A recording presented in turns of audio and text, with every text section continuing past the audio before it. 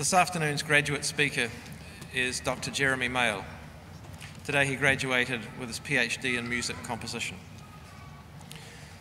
This month, Dr. Mayle won the 2015 Philip Neal Memorial Prize in Music.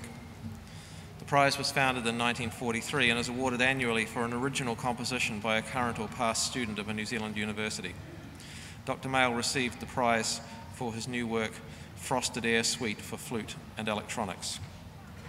Dr. Mayle is a Waikato University Sir Edmund Hillary Scholar whose composition Symphony No. 1 was the first orchestral symphony to feature modern hip-hop turntablism as a part of the orchestral texture, and the piece has received numerous readings and performances by orchestras around New Zealand. Ladies and gentlemen, please welcome Dr. Jeremy Mayle to give the graduate address.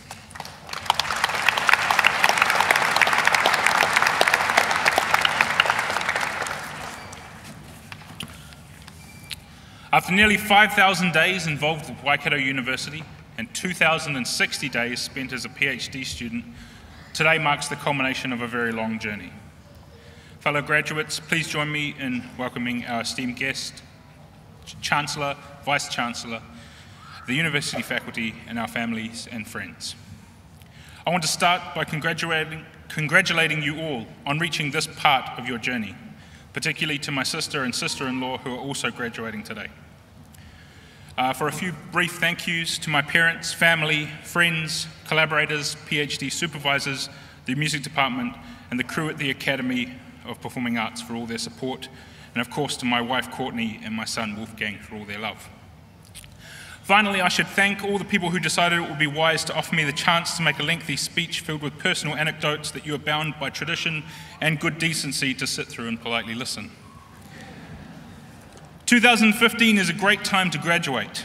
Sure, there's less job security, and all the jobs need experience, but you can't get experience without a job, and you'll have to work forever to support your 120-year-old parents because of advances in nanotechnology that will be keeping everyone alive. And there's potential for a robot uprising that will eventually put us all into a relentless war for our humanity. But this is an exciting time for innovation and technology across all disciplines. Innovation has revolutionized the way we both create and consume. This really is the future. By this time tomorrow, Marty, Doc, and Jennifer will arrive having traveled in the DeLorean from 1985, but I digress. The motto of the university is Ko te tangata, for the people. This certainly rings true for me. When thinking about my time at Waikato University, three things to do with people came to mind: connection, collaboration, and creativity. These three words are central to my experience at this university, and I would like to explore these ideas a little before I go. Creativity is something that is inherent to the human condition.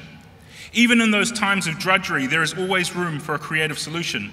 Each day, try to create something: a poem, a thought, a song, a concept, a meal, a moment with someone special.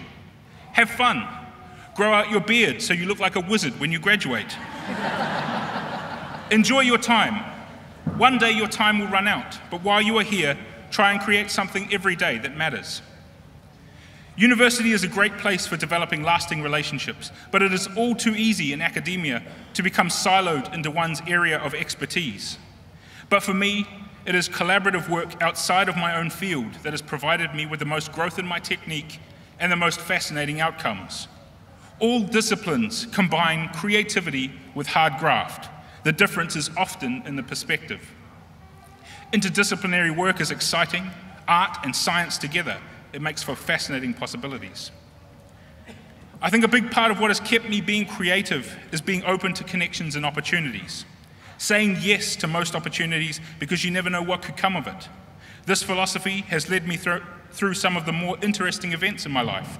Playing turntables and theremin with the Auckland Philharmonia, collaborating with neuroscientists, commentating professional wrestling, becoming a marriage celebrant. These are just a few examples from a varied and constantly growing list. Say yes, do things. Don't leave all the interesting opportunities till tomorrow. In working in the creative and performing arts, you quickly learn that things don't always go to plan. You have to endure those moments to understand what to do differently next time.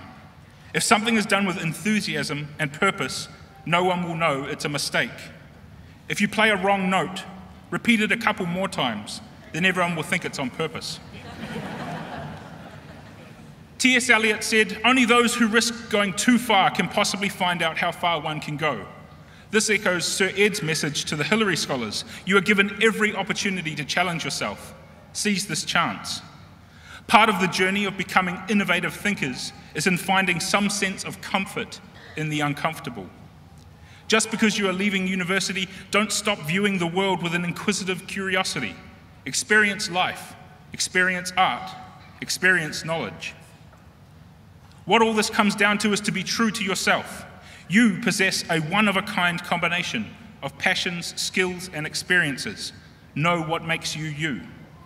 Ultimately, that is what got me to this place. I originally enrolled at this university to do law, but after some pondering, I couldn't follow through with it, so I moved on to the path of creativity that I'm now on. Music is my main work, but I don't limit myself to this medium. I work with dancers, scientists, sculptors, authors, chefs, filmmakers, perfumers, musicians, computer programmers, poets, and museums. Connections, collaboration, and creativity are key to my life.